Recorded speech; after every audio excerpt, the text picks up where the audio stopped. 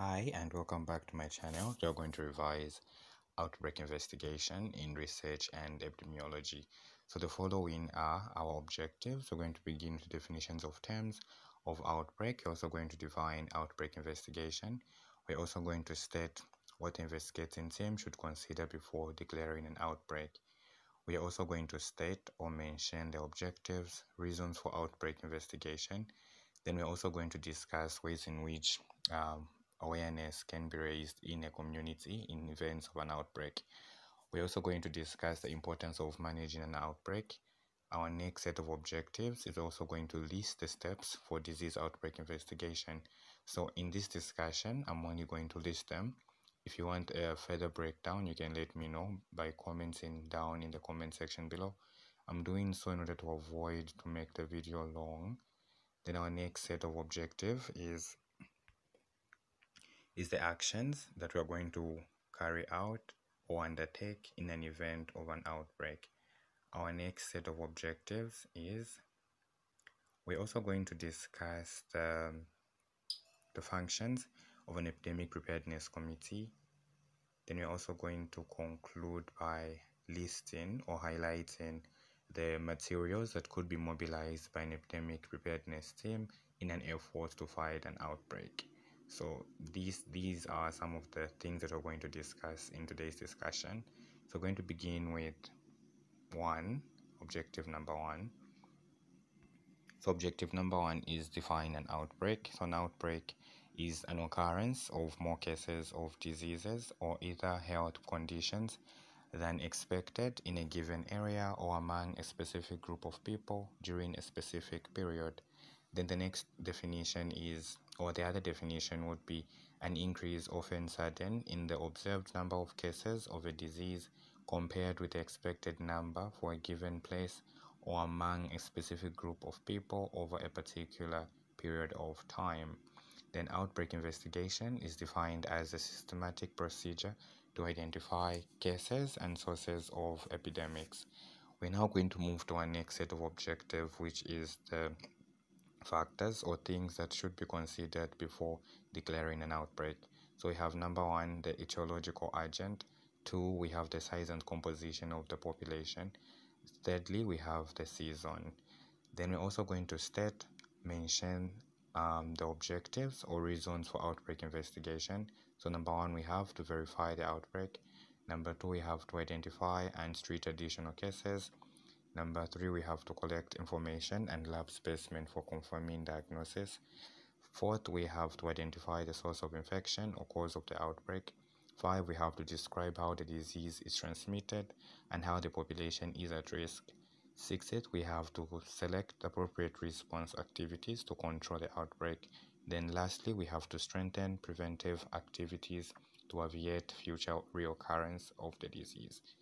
Then our third set of objective was ways in which to raise community awareness on an outbreak.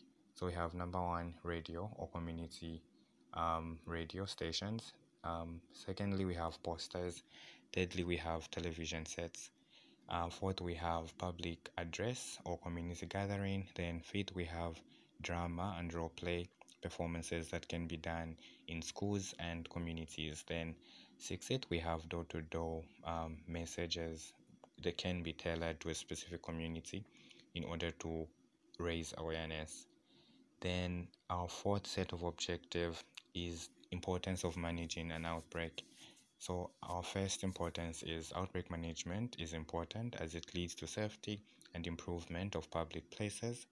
Then our second answer would be outbreak management facilitates social and political will as it ensures better health for all people. Thirdly, we have outbreak management is important as it prevents future episodes of outbreaks. For instance, there is identification of infection source. So if due to water source or contamination, members of the community will be taught about the importance of boiling or chlorinating water before drinking. Then fourth, we also have outbreak management facilitates hands-on epidemic management training for new personnel. Lastly, We have outbreak management enables prompt treatment of those who are ill, hence breaking the chain of infection, leading to disruption of the reservoir of infection.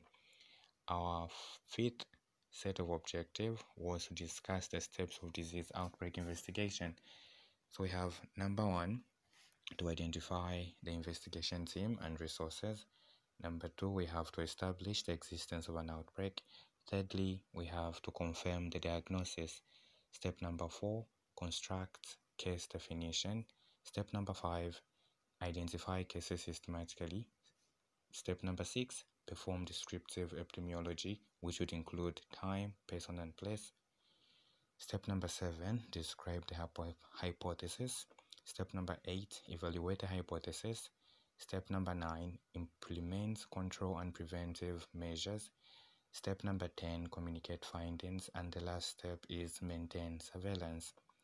Our next set of objectives was to discuss actions that can be undertaken to contain an outbreak. So we have number 1, community awareness. Number 2, we have ensuring safe excreta disposal. Number 3, we have ensuring safe water supply. 4, we have controlled burial of dead infectious bodies that might be either human or animal. Then we also have the fourth one, which is activities at a market and funeral should also be controlled in order to reduce the spread. Our fifth answer would be health enforcement measures. Lastly, we would also include controlled water disposal. Let us look at our next set of objectives, which are the functions of an epidemic preparedness committee. So we have number 1, they are responsible for assigning staff with specific responsibilities during an outbreak. Therefore, they are tasked to stimulate and coordinate a rapid response team. The second function is that they are a multidisciplinary committee, which is also tasked by the Ministry of Health to identify and mobilize resources to be used during and after an outbreak. Thirdly, they have a task of developing an epidemic control strategy, which acts as a guide in epidemic management. Then the fourth function is that the Epidemic Preparedness Committee is responsible for implementation and monitoring and evaluation of preventive measures. Then we also have, they're also responsible for planning and utilizing of resources. They're also responsible or tasked to organize and train and also give orientation of personnel undertaking outbreak management. They're also tasked to ensure reports are promptly circulated to relevant ministries concerning incidences and effectiveness of the measures undertaken to contain an outbreak. Lastly, among a set of objectives was outline the resource materials that could be mobilized by an epidemic preparedness team in an effort to fight an outbreak. So we have number 1, print materials, which should have key information to prompt health education and communication, abbreviated as IEC, on things like hand washing and also general hygiene. The next one is water purification materials, such as Crolene tablets and solution to be distributed to households. Third material would be materials for resource emergencies, including latrine evacuation, especially in public places like schools and markets. The next one is materials for cholera treatment center, such as hand washing stations, coordinated lime, high test hypocrite chlorine. Then lastly, financial resources to pay personnel taking part in investigation and management of patients. So this basically marks the end of our revision in research and epidemiology and the outbreak investigation.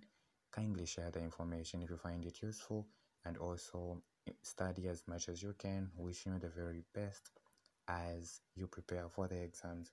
Remember to like and also comment if you have any questions or any specific topic that you would love me to cover. So thank you very much for joining me. See you next time.